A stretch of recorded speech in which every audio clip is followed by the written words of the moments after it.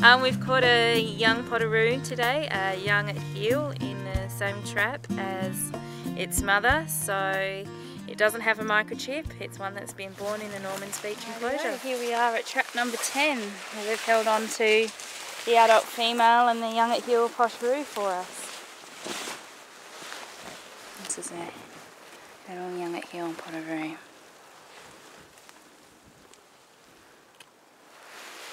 Okay, just always got to be careful that neither mum or the young at heel escape. Don't want them to get separated from each other. Thank you, Ken. If you could please hold on to that bag tightly at the top.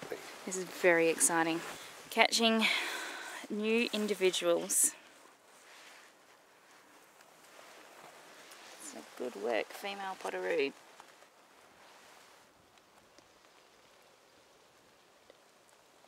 360 grams. So I'm going to take some ear tissue first. Sorry about your beautiful little ears.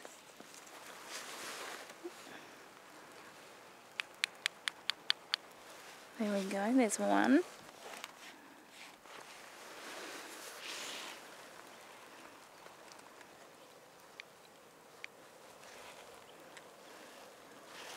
Two, perfect.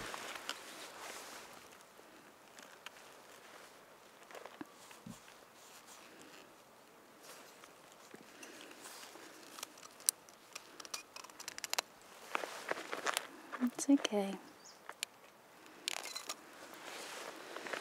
There we go. A bit of tissue glue. And then the really nasty things are over.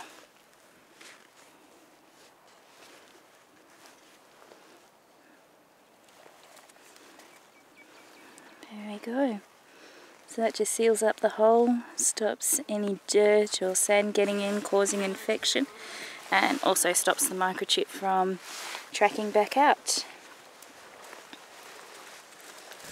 Right, now we'll take her measurements. You can just see the pouch there. A nice virginal pouch. Never been used before.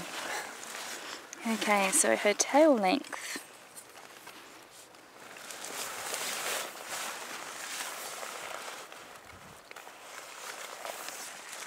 $154. 154. Yes. Her pairs, and you can see her feet are nice and soft, still pink, so she's really only just starting to find her feet in the world.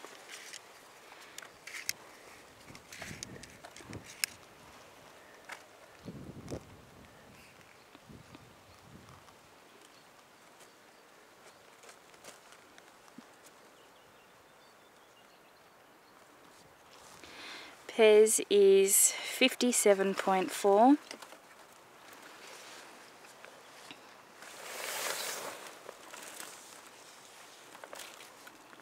A little bit of fur coming out.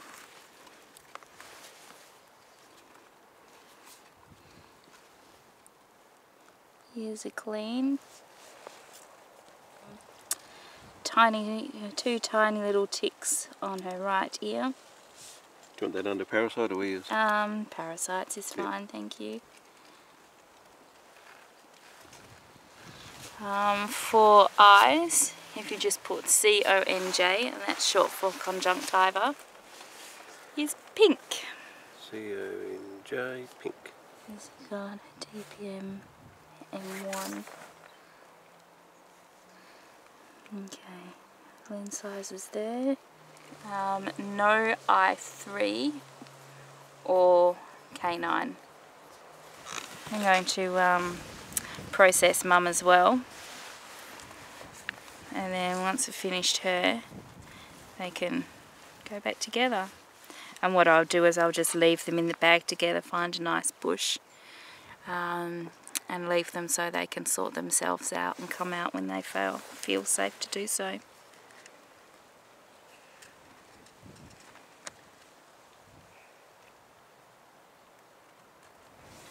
So head length is 58.9. So this is a young at heel, female Gilbert's Potoroo.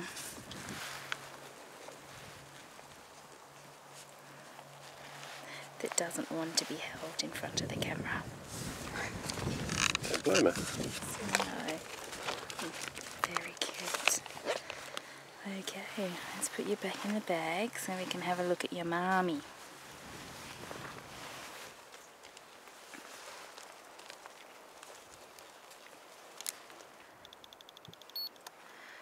F9. F for Fred, 9. 910 grams. 228 for the tail length. If you put orange mites and ticks in her thighs. And we have another little miracle. She has a pouch young. Wow. Little pinky pouch young. It makes me very, very happy.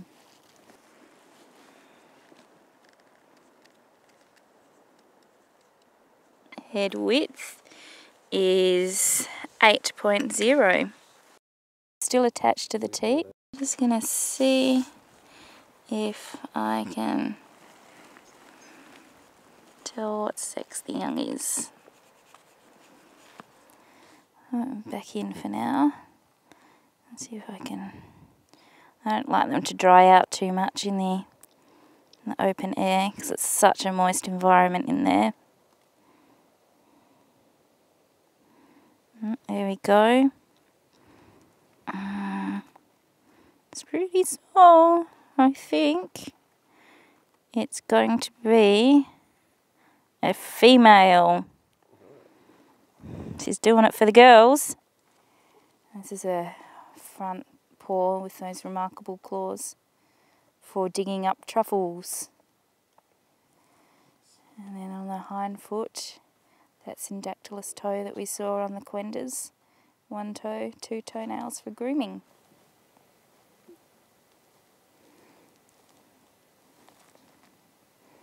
What's the point where you're going to get bitten? It's no. That's a girl. She's got all adult teeth. Her teeth are quite worn down, so she's in the older age range. Once we go back to the office, I'll be able to look up the database and tell exactly when she was first caught, what age she was first caught, things like that. Head length is 83.3. Thank you. So now I'm going to put her back in the same bag as her mum. Yep, very sweet.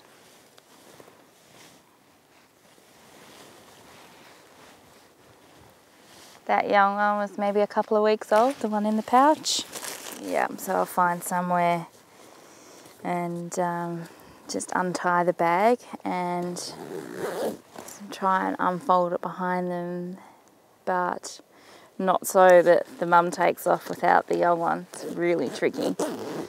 But generally it'd be nice to try and get them back in the pouch, but she's too large and there's no way she's getting back in with another one in there. So I always worry about it now until the next morning, just in case the young hasn't managed to find its way out of the bag, but that's all we can do. Time will tell.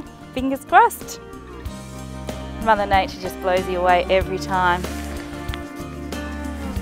It really does. So special.